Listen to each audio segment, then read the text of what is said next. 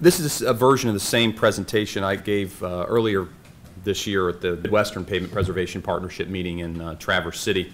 And we try to, each year over the last few years, come out to the regional partnerships and update on where we're at with this effort.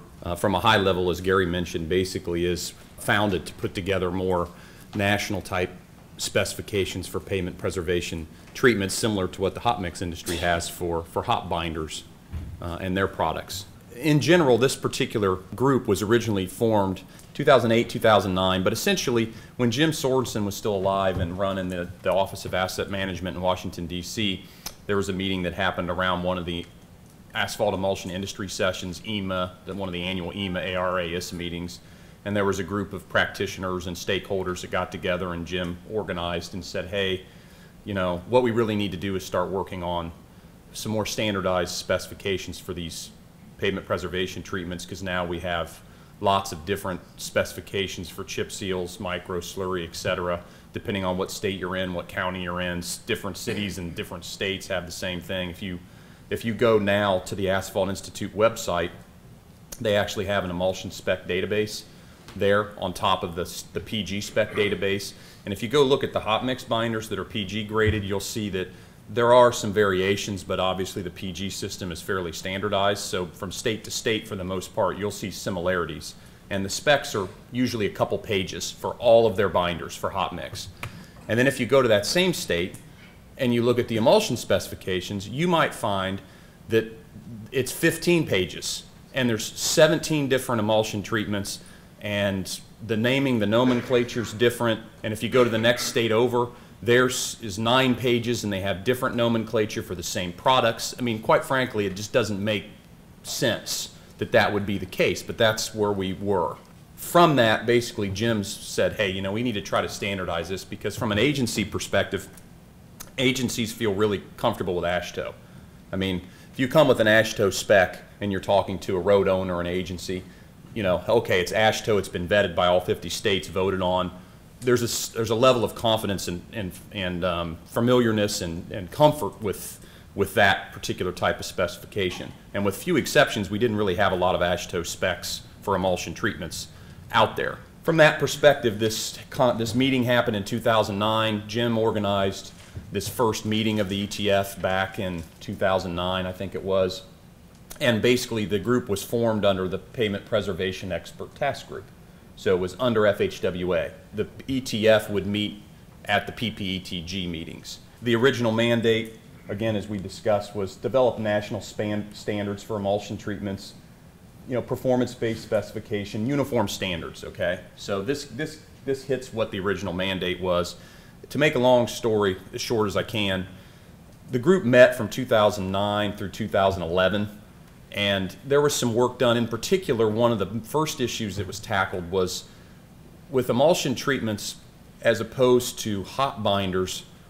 And this has a lot to do with production, and there are a lot of emulsion producers here, so you're familiar with this and how the processes work at the various terminals and plants, is we use a high temperature recovery procedure. So right out of the chute, before you do anything, you immediately submit this material to a process and a treatment and a temperature that it will never ever see. One of the first initiatives that we tackled was way back from 2009 to 11 was low temperature recovery. And now there are ASTM and AASHTO standards in place for low temperature recovery. We've been working with what was originally referred to as the Texas method, which came out of Darren Hazlitt's group and TxDOT and TTI, which basically you take the emulsion and you treat it at 60 degrees C in a thin film for 60 hours, and then you run tests on that, whatever you want to specify. It's naturally geared towards smaller samples that you would run on a DSR, right? So the other piece of this really is getting away from empirical standards, moving to low temperature recovery, smaller sample sizes, but running on something like a DSR, whatever that looks like. And we'll get to what we think that may look like at the end of the presentation. So out of that whole effort, really what came in the first couple years was a AASHTO standard for low temperature recovery. There was some other work done, but that's the big highlight from that period of time. And then in 2011, in between, Jim Sorensen passed away, and then there was a lot of reorganization that happened within Washington, D.C. at the Office of Asset Management, and essentially the group kind of went on hiatus with the PPETG from 2011 to about 2013. And so not much happened. We weren't really sure what was going to happen. I'm not sure who decided that we wanted to reinstitute or reconstitute this group, but somewhere Larry and others decided, hey, let's meet again and see if we can get this effort revived in 2013. And so there was a meeting in July of 2013 up at Rhode Island, and Colin Franco has been the chairman of this group. I don't know if anybody in here knows Colin, but he's one of the head materials personnel at the Rhode Island DOT, very active in AASHTO, very, very well respected and connected. And so we had the meeting up at the Rhode Island DOT offices and essentially kind of got the effort going again.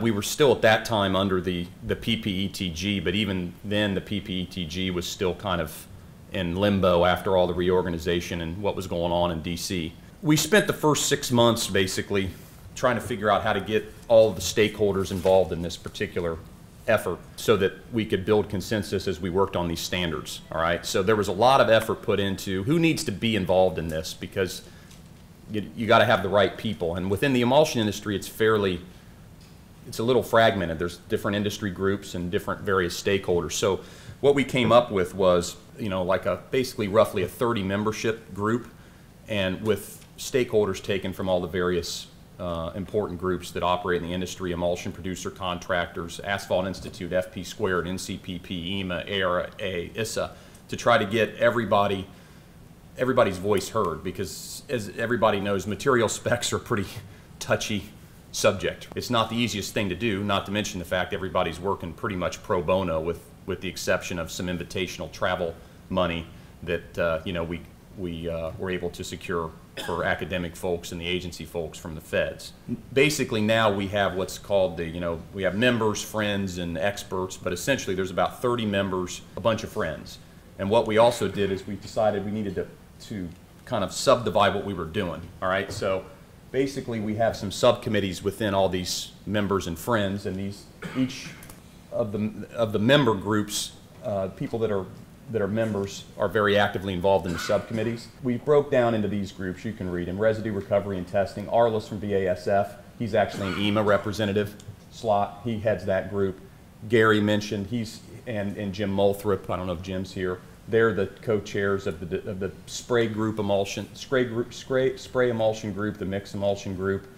Larry and Todd Shields from that should say Indiana DOT. Indiana DOT on QC, QA, supplier certification. Larry's going to talk about that later. Recycling emulsions we set off separate. Darren actually is retired from TxDOT, and Jerry Peterson from TxDOT's taken over for Darren in the research group. And then we have another group down here basically which has to do with the actual emulsion specs and what we're going to talk about at the end of this about surface performance grading of emulsion residues that coordinates with each of these groups. So there was a lot of work done the first 6 months, 12 months from 2013 to 14 to get everything set up, organized, get stakeholders involved, get the subcommittee set up, get work rolling to try to actually move from just looking at low temperature recovery to actually generating AASHTO-based specifications and practices to submit to the subcommittee on materials to be voted on and potentially approved and published. We also at that time in 2013 came up with kind of a list of treatments that we wanted to treat. Not surprisingly, the first two, as they tend to be, if you take tack coat out of the equation in terms of volume, chip seal and microsurfacing are the two largest volume emulsions that are placed. So that became kind of the two test cases for generating these AASHTO type standards and documents and practices. And then you can see the rest of the list here. And I'll get to this just in a minute, but basically we've covered chip seal, micro tack, fog scrub, sand, slurry seal, cold in place recycling. We've got most of these on this list are either at the subcommittee on materials, Tech Section 2A, or the full subcommittee on materials for voting, have been approved and or have been published. Between 2013 and kind of being reconstituted, re-energized, redefining the mission, reorganizing our membership in the subcommittee groups. Now, as of 2016, we now have emulsion treatment standards for micro and chip seal have been published. So they're out there. I don't know if anybody's seen them yet or if there are any agencies here, state or local, that use have used or seen these, but essentially how it works in AASHTO, and this was an education for me, is you have material specifications and design practices. Your design practice references a material spec. So this is kind of how it works within AASHTO. So you have to have both documents. So initially, where we're trying to get to is a national standard like a surface performance grading, a PG type system maybe for emulsions. But initially, to get started within AASHTO, what we decided was there are currently specs out there. There's M140, M208, and M316. And M140 is the specification for anionic emulsions, 208 is cationic, and then 316 was polymer modified cationic. Rather than try to get provisional specs in new specifications, what we decided to do was break this down into two phases. So phase one was update M140, 208, and 316, and then get the design practices in for all the treatments for chip seal, micro, etc., and reference the updated AASHTO specs that were out there. A lot of work went into this, but basically now what we've done, these were all updated and published in September. The AASHTO books get published like August, September of each year. So in 2016, there's a new 140, 208, and 316. These don't have low temperature recovery in there yet. It's still high temperature recovery of the emulsion residues, which from a production perspective is somewhat favored because of the timing and having to turn tanks and the number of products that are made. But what we did do, the other thing we looked at was, in addition to low temperature recovery, the other thing we suffer from in our industry is that relative to hot mix is this temperature susceptibility of the binder is not included in the material spec. So if you look at a chip seal spec, let's say, it'll have a pin range of 90 to 250. And if you look at LTPP bind and all the work that happened with SuperPave, that doesn't really technically make much sense that you would have a spec that would allow basically either a PG minus 34 or a PG minus 22 binder being used in the same area for the same application, independent of climate or traffic or anything. If you look now at these specs, they all have at least a pin range.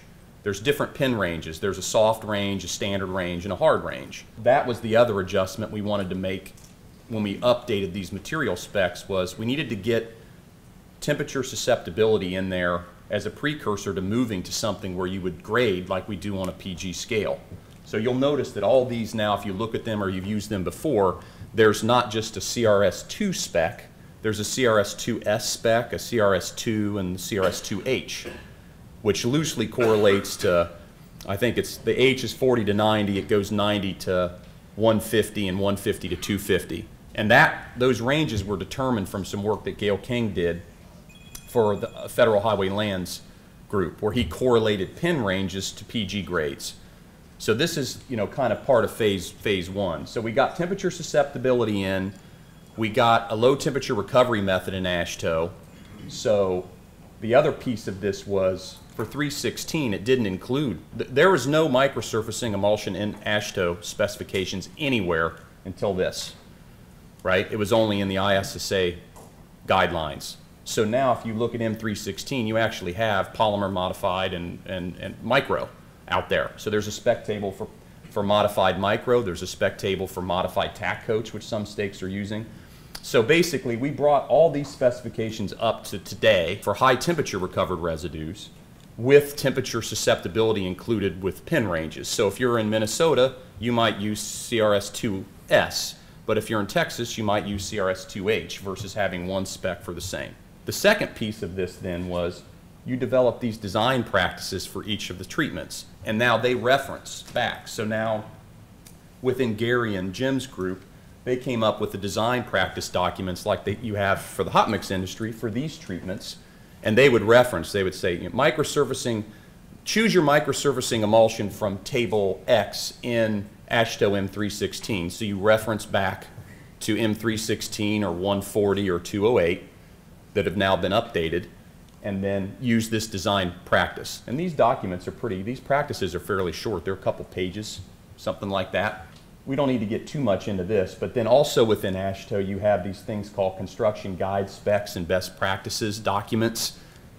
We've worked on some of these as well, but there's a little bit of where do you publish these. For the guide specs, where we've done some work with NCHRP research submittals, best practices, you know, we're talking about tech briefs maybe within FHWA or AASHTO, but the big piece of this, at least initially, was just getting these treatments into AASHTO, updating the material specs, and getting the standards standardized through the Subcommittee on Materials. So now for microsurfacing and chip seal, there's a design practice and an updated material spec in M316. The other thing about M316 that we did, because there are some states that use M316, is it had different types of polymer systems separate. So if you were using this modifier or that modifier, you would have a different specification. The new spec is all one. It doesn't specify, because you can't really talk about performance-based specs and say, oh, you know, for this you do this, and for this system it should be graded this way. It needs to be a uniform grading system. That was another big change that you'll see. You don't have two columns for this modifier or that modifier. They're all the same, and there's one specification for plus testing. As a polymer person, having worked with polymers over the year, the one thing you'll notice in material specifications for both hot mix and emulsion is the plus specifications that are usually used: elastic recovery, TNT, ductility, torsional recovery, force ductility. There's about, I don't know, 500 of them. A classic one is ER. If that's the other thing, even if you look at the hot mix specs under AASHTO M320, there's about 7 different ways to run an ER on original or RTFO binder. And all these specs are designed to say, really, fundamentally, is there polymer there and how much? You can actually do that in one test if that's really what the objective is. You don't need 7 different ones for the polymers, because those tests really are specific to the type of polymer, its structure, molecular weight, and all that. If you look at M316 now, it has one basic test that any polymer would pass at a given loading level. In progress here within the subcommittee, and on this, real quick on the Subcommittee on Materials, you start off in Tech Section 2A or 5B now, depending on what the treatment is, and then you have to pass through the tech section before you get to a full Subcommittee on Materials ballot. So this is it takes about a year if everything goes well from submittal to publication if everything goes smoothly, okay? Right now we have tack coat, scrub seal, sand seal. Cold in place, slurry seal and fog seals. These are going to be published in 2017. We got them through. Cold in place recycling is going to be published in 2017. So then we'll have design practices and the updated material specs for micro, chip seal, slurry seal, fog seal, cold in place recycling, and then now these 3 treatments here. Full depth reclamation is still in process, but these 3 for tack coat, scrub, and sand are now with the tech section and going to full. They probably will make it on 2018. All that being said, so we've done a lot of work between 2013 and 16 to get up to speed. We've updated the material specs. We've got a low temperature recovery method in AASHTO. We have temperature susceptibility in the existing AASHTO material specs, and now we have design practices for all these treatments that have never been in AASHTO before. Phase 1 is kind of coming to a close. So over the last year, we've transitioned into phase 2, which is basically this. Now we want to get into the actual development of more of a performance graded specification for the residues, which is accompanied by low temperature recovery. So in theory, what you want to do is recover the emulsion at the temperature at which it would be exposed to in the field, which is roughly 140 Fahrenheit, is not a bad estimation, and then take that low temperature material and test it on something like a DSR where it doesn't have to be retreated, reheated, and poured and modified. The other piece that we're working on, and Larry will talk about this too, is supplier certification and quality assurance. And Gary made this point too, that a lot of the issues that we have with treatments in the field can be traced to construction, workmanship, application, and that's true. So you have to have a parallel effort going on while you're trying to upgrade the material specs and the practices with the actual contractor piece of this. These 2 pieces are what we're really working on now. We have 2 meetings a year now. And also something I should mention too is that we are now the AASHTO TSB2. 2 years? Has it been 2 years? My God. 2 years now. We basically reorganized from FHWA PPETG under the AASHTO TSB2 program, much like the Pavement Preservation Partnerships are organized now. So we have state funding for our invitational meetings. We have 2 in-person meetings a year, and the rest of the time the meetings happen by phone calls and conference calls, that kind of thing, within the subcommittees. So we have an upcoming meeting, and one in our late, we have usually in June and one in November, December. We have one coming up at the end of November. The big focus of that is going to be this SPG. We call it SPG, which basically means emulsion residue graded according to a PG type system. We've been working on this for a year. We actually have contracted through the Asphalt Institute. This summer, we had kind of a round robin program with some industrial labs to gather emulsions to be recovered by low temperature and then tested according to rheological tests, as opposed to more of the empirical tests that are still used today, like pen and softening point and ER and these kinds of things. Mike Voth, who I mentioned earlier, he was the person that kind of handled the M140, 208, and 316, chairing that effort to get them upgraded. And then he's been in charge of this effort working with Gail King, who's retired. Many of you here, I'm sure, know Gail. Basically, what you have now is there's been a lot of research that's been done and reported on, and some of you, I'm sure, have seen the NCHRP reports. Dr. Kim finished his 9-50 project and published a full report on that, which has some recommendations. Darren Hazlitt and Amy Epps are involved in our group. Dr. Kim, Darren until he retired, and Dr. Epps, they're members of our group and actually are members of this subcommittee working on this. So the idea here is to take what we have now for the state of the research practice and then condense that down into a single, table or specification for that you would now use instead of AASHTO M140, 208, or 316. Now, where this would go is you go back and you put in a new table that's provisional table XX- whatever. And now your chip seal, your microsurfacing, your tack coat, your fog seal, your slurry seal, cold in place recycling, etc., they all reference a new material specification once it's developed and approved. But this new table then would be low temperature recovery, grading like you would performance graded systems. So they're looking at these samples that were part of this round robin program are looking at some of the new rheological tests that have been developed in some of these studies to validate. That will be reported on at our meeting, like some of the research that's just been done most recently by the labs. I think it was, Husky Materials has done some testing, Ergon Paragon's lab's done some testing, Matthew Construction's done some testing, Mike Anderson, again, in AI, has kind of been contracted out to oversee the project and gather the data and monitor the samples. So there's a lot of work ongoing in this area, so we're hopeful to see some positive results at the meeting in November. But the idea then would be by next year we're putting together a table and submitting it to the AASHTO subcommittee on materials tech section 2A for consideration as a provisional practice that would replace 140, 208, and 316 potentially going forward. Okay, so there's a whole process strategy that's been involved with this from the start. That pretty much covers it. I mean, the strategy. I know there was a lot of details in there about AASHTO, but the thing is that AASHTO is a lot of work, and it's a very structured process, and you have to go through a very particular procedures on all the standards and practices and everything. They get vetted by all 50 states. You get a lot of comments. We've spent a lot of time going back to individual agency reps at states that have said, I have a comment about this. Can you address this? So, once you get to the point where you publish it, it's time for a beer or 5. We've made a lot of progress, and honestly speaking, with not a lot of funding. It's not like we're the hot mix industry where you're getting NCHRP research proposals for $4 or $5 million. We're lucky if we can get something through and get a few $100,000, to do work. Where we're at now with where we were just 3 years ago is we've come a long way. And in particular, I got calls this year, just the change to M316 alone, forgetting about the design practice stuff, that was a big deal, for the states that use M316.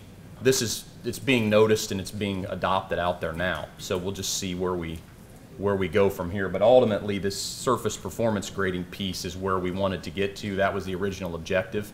How many more years do we have with TSP2? Another year or two? We have until 19 where we've been approved for funding for the ETF for our invitational travelers, the agency reps and the academic reps. And I think we're going to be hopefully pretty close to where we need to be by then, hopefully with the subcommittee on materials, and we'll have a provisional surface performance grading standard in place, and that will get us pretty close to what the original vision of Jim Sorensen was back in 2009.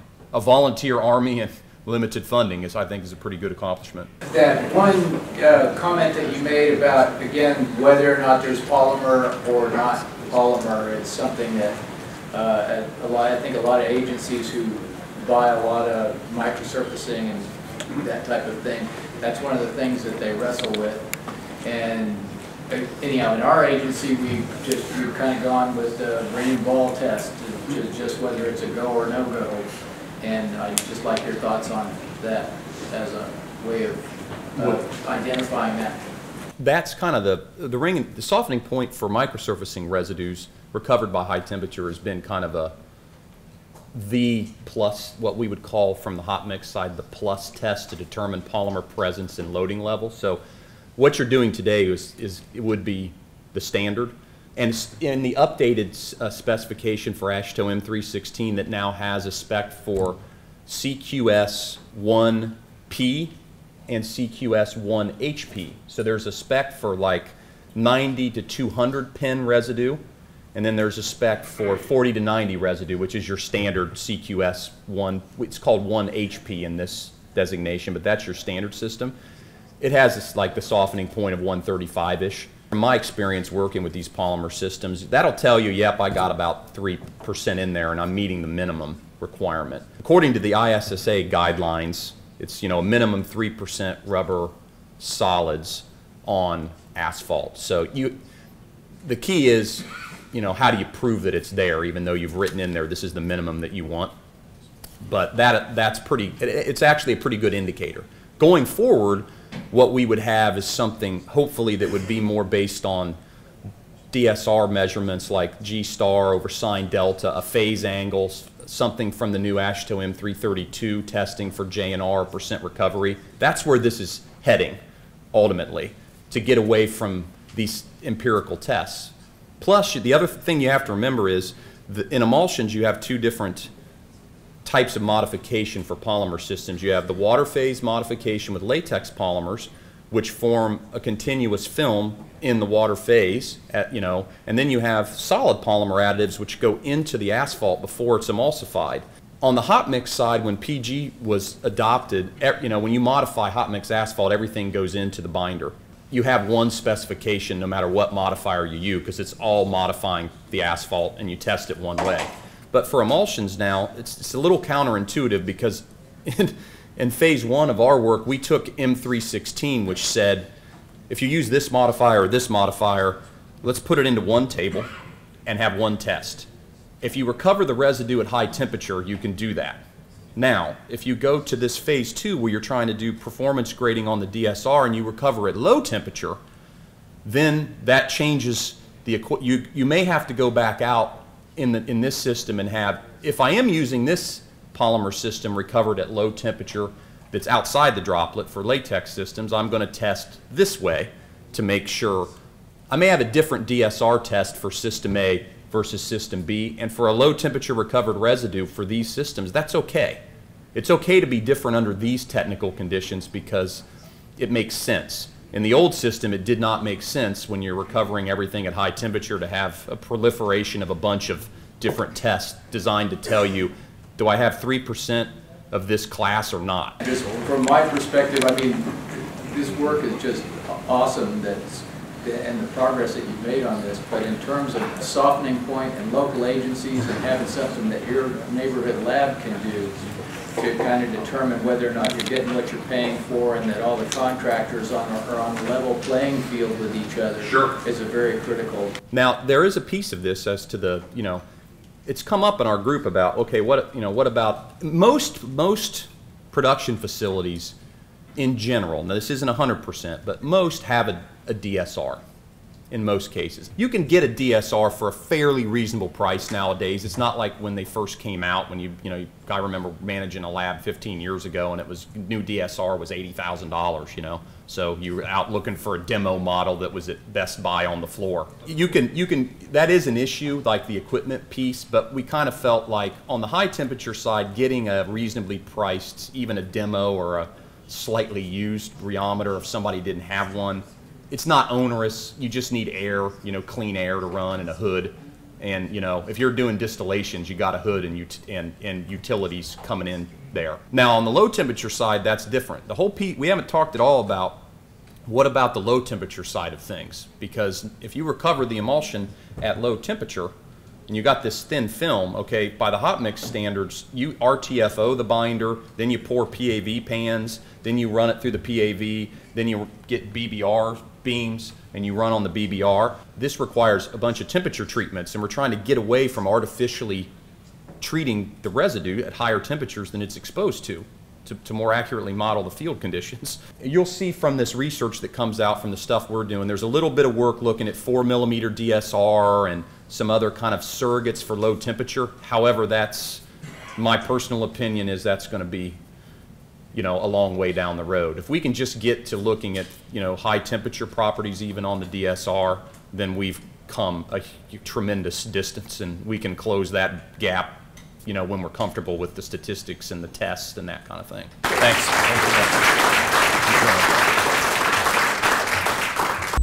The preceding video was produced by the National Center for Pavement Preservation. More information can be found at tsp2.org. That's tsp2.org. Additional support provided by Michigan State University.